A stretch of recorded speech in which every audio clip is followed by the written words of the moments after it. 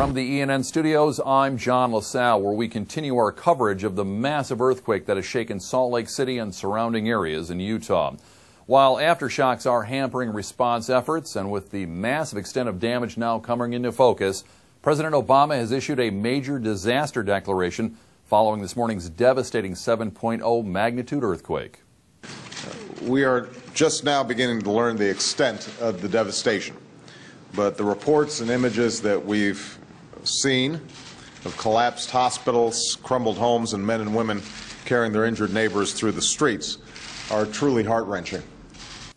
While no official estimates have been released, the destruction appears to be widespread. Thousands of homes are uninhabitable, and extensive damage to schools, hospitals, and businesses is being reported. Over 80 deaths have been confirmed, dozens are reported missing, and perhaps thousands more injured. We continue our team coverage of the quake. Catherine Lowe is in Tooele County. That's right, John. We haven't gotten any information from government officials, but we are getting independent reports here that there is a lot of damage to many buildings. Much of the county is without power, and several roads are impassable because of flooding caused by water main breaks, which have flooded the roads. We've also learned that there may be extensive damage to Stansbury Park Elementary School in Tooele County, where at least 430 young children were in class when that quake struck. Some parents have told us that they've been unable to find their children and that school officials have not been helpful in providing information.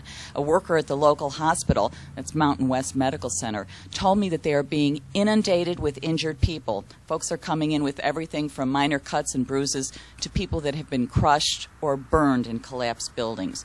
All of the beds there are full, and people are being treated in the hallways and in the hospital cafeteria. It's been hours since the initial earthquake hit here in the Salt Lake Valley, and continued aftershocks are causing a lot of damage.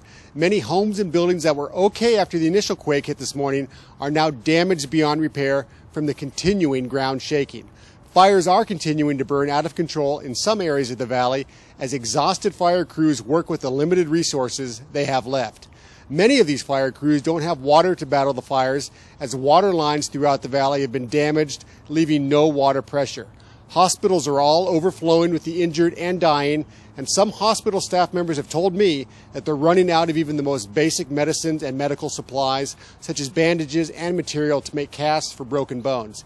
Even people who are not injured in the quake are facing a grim night. Many are homeless, the few shelters that have been set up are overcrowded, and temperatures in the valley are starting to drop into the 20s, meaning more people could die from simple exposure. Chuck Taylor in Salt Lake County. With power out, telephone lines down, and law enforcement personnel stretched to the limit, looting has become a problem. The Salt Lake County Sheriff's Office confirms that they have received reports of looting homes and businesses that were damaged in the quake. They also say that scattered reports of gunfire are coming in, with at least one deputy saying the two issues may be tied together as people try and protect what they have left. And while disasters can bring out the worst in some people, it can also bring out the best in others. ENN's Frank Montgomery reports on a group of volunteer rescuers. John, professional search and rescue workers are completely overwhelmed by the staggering amount of damage from this quake, so groups of local residents are pitching in to try and save people. Well, some of these groups are specially trained volunteers called Community Emergency Response Teams, or CERTs. They're out helping police and firefighters searching for and rescuing victims from damaged buildings, even while aftershocks continue to shake the valley. These CERT teams have been searching in buildings and all throughout areas affected by the quake. So far, they've been able to help over 100 people, digging some out of collapsed buildings and offering first aid to others. That's it from here. John, back to you in the studio. Thanks, Frank. Stay with us as we continue our coverage of the quake damage and recovery efforts. From the ENN Newsroom, I'm John LaSalle.